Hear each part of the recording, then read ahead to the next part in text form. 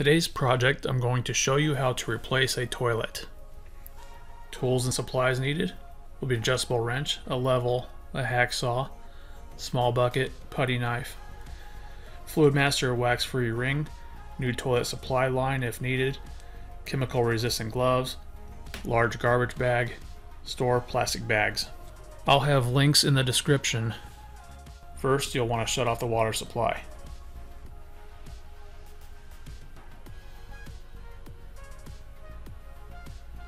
You'll want to flush the toilet and empty the tank out. And then plunge the remaining water at the bottom of the bowl out of the toilet. Some people use a sponge to get up all the water. Now you'll disconnect the water supply line from the toilet and allow it to drain into the spare bucket that you have. Now I went ahead and removed the flush valve to the tank so that way I can get all the water out of the tank. But you can also just use a sponge to soak up the remaining water.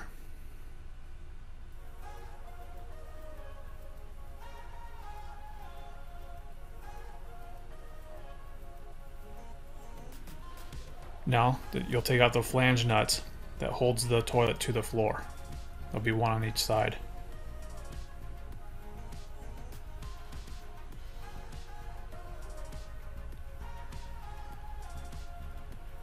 So I use a large garbage bag to put the toilet in. So first you'll kind of rock the toilet back and forth to loosen it up from the wax ring, and then I placed it inside a large garbage bag so that way it won't leak water when transporting the toilet out of the house. Now I use old grocery store bags to clean up the wax ring. It makes it easy to remove. And then just get all the wax off of the ring. And you can use a putty knife to scrape it clean, and then obviously wear the gloves and get all that wax off.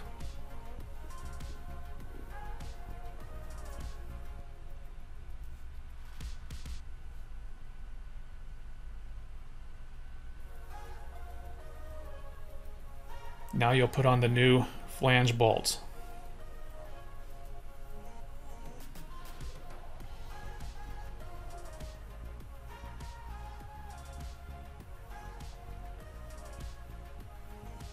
I'm using the Fluid Master waxless ring, so there's no wax to mess with.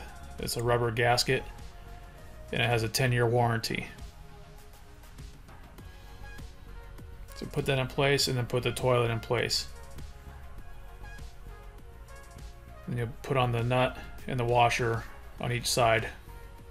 Hand tighten them down on the flange bolts.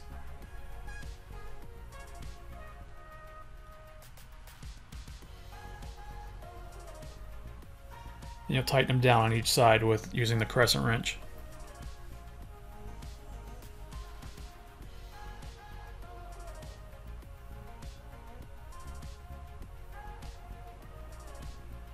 So this is the Fluid Master toilet seal.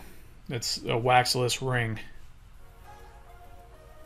Then they say it's more durable than a wax ring, and I think it works great. So now you'll check for level. You'll tighten the nuts, and you'll use toilet shims if you need to use them, depending on your floor, if it's level or not. But don't over tighten the bolts down, just enough to where the toilet won't rock back and forth, and that it is nice and secure to the floor. So when installing the tank, don't forget to put on the tank gasket.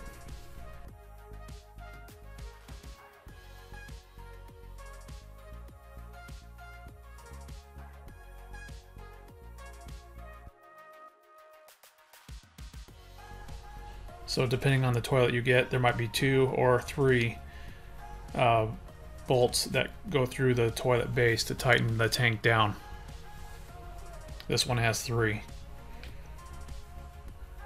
And that was a special wrench that did come with the toilet.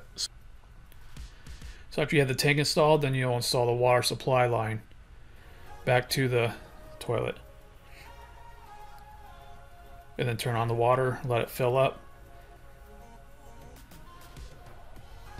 And then give it a test for a few test flushes to make sure everything's running correctly. And then you'll want to check around the base as well as the base of the tank for any leaks, as well as the connection to the water fill valve. Make sure there's no water leaking at all.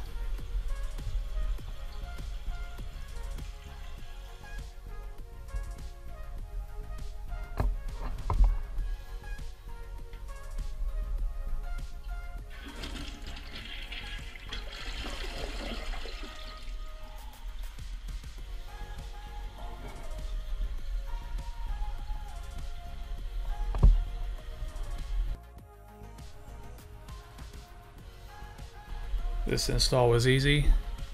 Hopefully it helps save you a plumber's bill.